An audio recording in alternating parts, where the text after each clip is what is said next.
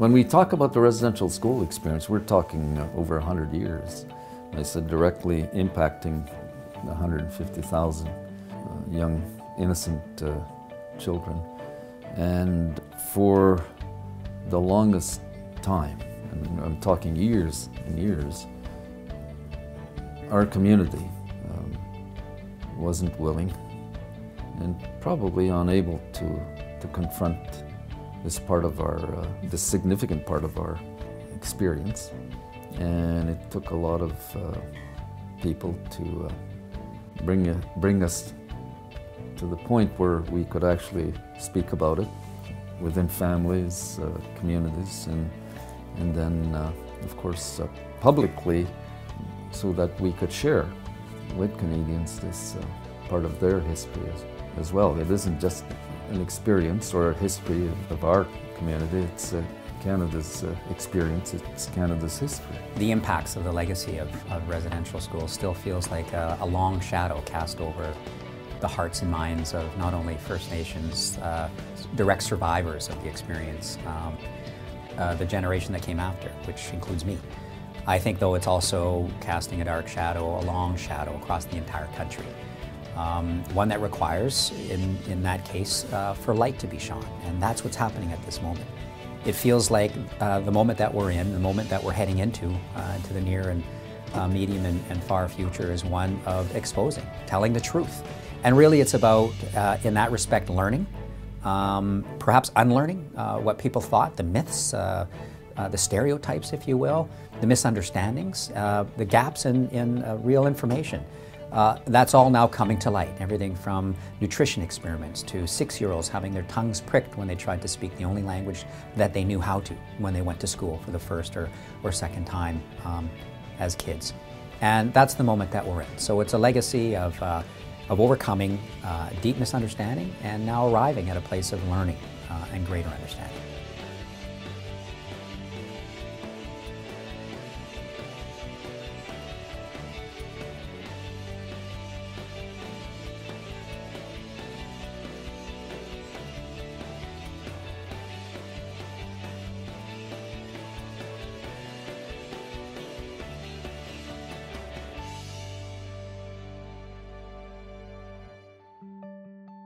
On the one hand, the settlement agreement represented a real expression of the deepest rightful anger, disgust at historic policy that really sought to tear them apart, tear children from their identity, from their family, from their elders, from their lands, from understanding and being supported to be anchored in their treaties and their rights that they had inherited from their ancestors. And that is a terrible legacy, and the settlement agreement represented really confronting Canada in a way that can only be described as such because it came out of a court settlement agreement that survivors, based on their incredible resilience, strength, determination, and courage, said, we will not allow for this legacy to go unconfronted. And we're going to stand up for ourselves, for those that are coming behind us, to make sure we do exactly that. And it's the courage of people like my former colleague on the National Executive, former National Chief Phil Fontaine, courageously telling his story, which mirrored the stories identically to those in my own family. And I'm thankful for those survivors for standing up and doing exactly that.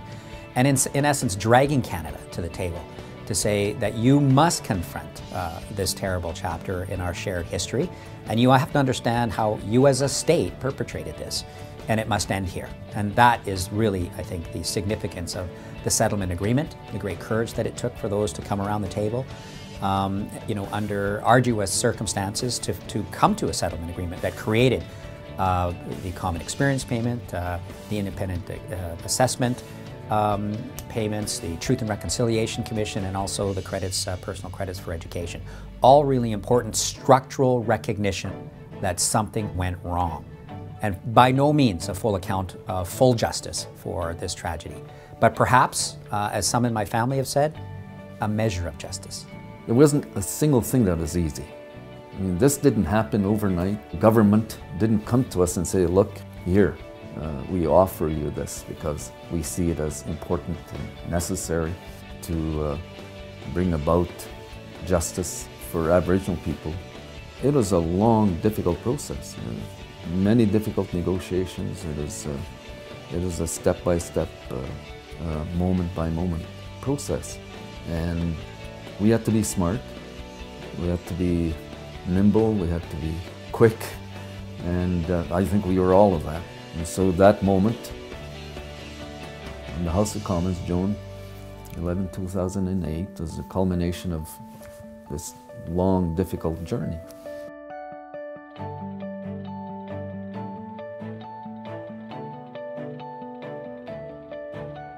And it was electric, the atmosphere. People cheering and applauding, and all of the entire house on their feet, and all kinds of people outside on Parliament Hill, giant television screens, and support workers, and drums, and in the House of Commons I'd never heard the sound of our drum, and that was part of that moment. And when the Aboriginal leaders walked down from the Prime Minister's office to enter the House of Commons, it was a pretty special moment. These objectives were based on the assumption that Aboriginal cultures and spiritual beliefs were inferior and unequal. Indeed, some sought, as was infamously said, to kill the Indian in the child. Today, we recognize that this policy of assimilation was wrong, has caused great harm, and has no place in our country. For so long, people have assumed that this was just an Indigenous issue. This is not. This is a Canadian issue. It is something that happened for 130 years because of Canadian laws, because of Canadian policies, and it's something, in fact, that Indigenous people had no say in. And so they just had to live with the consequences of it. I have my own experiences in residential school, and they're not good ones. But I choose at maybe 10, 11 years old to not to believe the accusations and the lies and that were being told to me by the nuns and the priests and the supervisors. Also been hurt in a physical way. I've also been hurt in a sexual way. And to take those and try and use them that where I've gained and I've strengthened my inner self, my inner persona, my inner personality, my inner spirit, whatever you want to call it, and to turn it into a positive light and say, I want to be able to make a difference in terms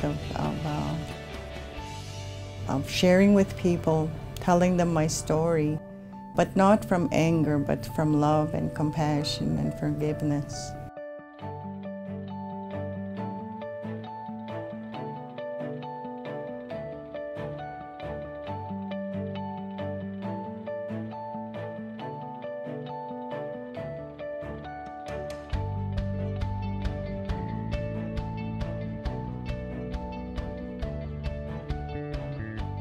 I think the spirit of the full scope of the settlement agreement, including the education credits, really I think it's important to recognize that this settlement agreement in all its facets was a part of a really difficult process where people were involved.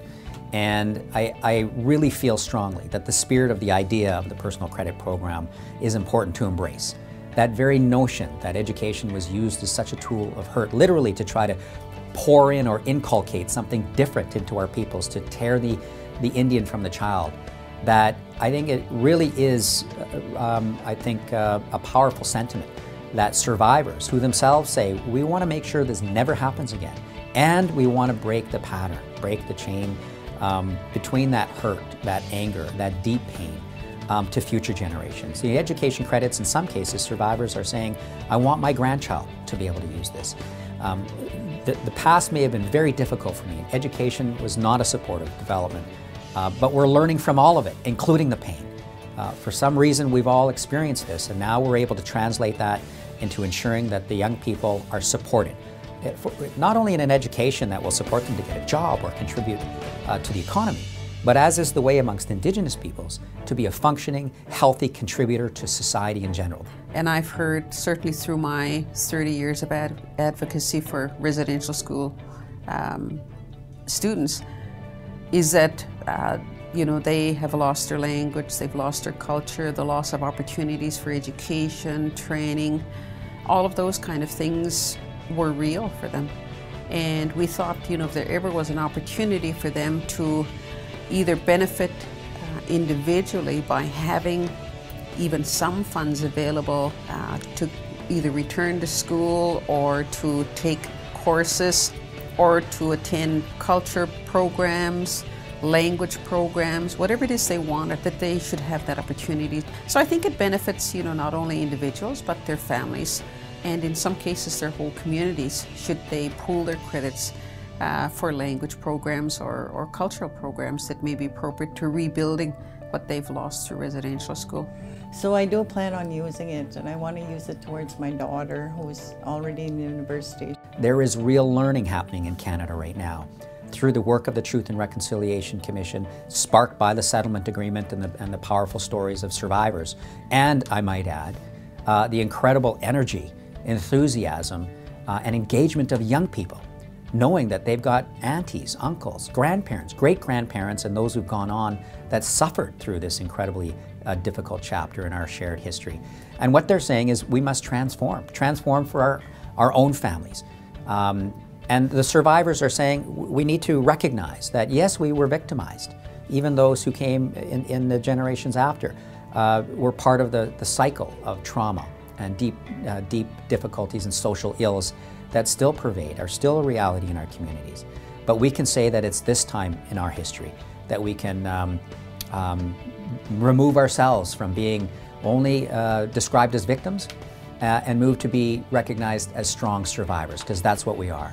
Resilient in the face, having overcome incredible odds to accomplish the things that we're seeing in our communities. It makes sense that if residential schools, under the guise of education, was used as a tool of oppression, used as a tool to hurt, used as a tool to divide, to literally tear children from the laps of their grandparents, that should not education now be used as a tool of freedom, inner freedom, as well as reconnection, to reconnect children with their grandparents, with their territories, with their languages, with their culture, and to encourage Canadians more broadly to join in this effort.